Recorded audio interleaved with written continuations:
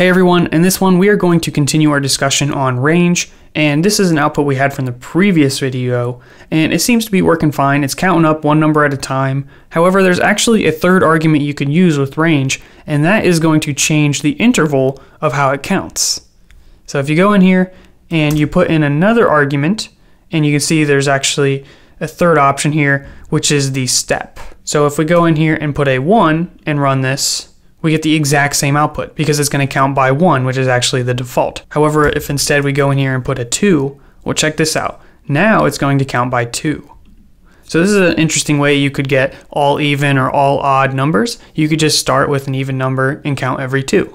In this situation, we're getting all the odd numbers because we started with 231, we get 235, and it just skips all the even numbers all the way up to 499. 500 does not get included because it skips that.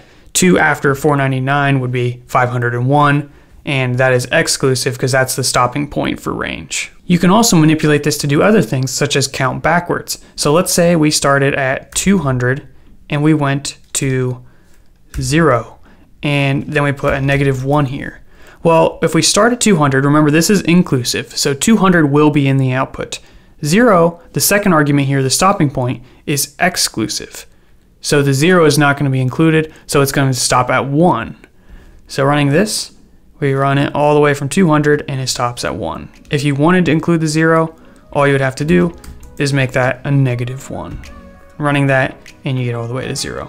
So there you go, guys. That is your introduction to range. Stay tuned for the next video because we're going to use range to create a pretty cool program. So yeah, be sure to subscribe too, you know? Gotta hit that sub button.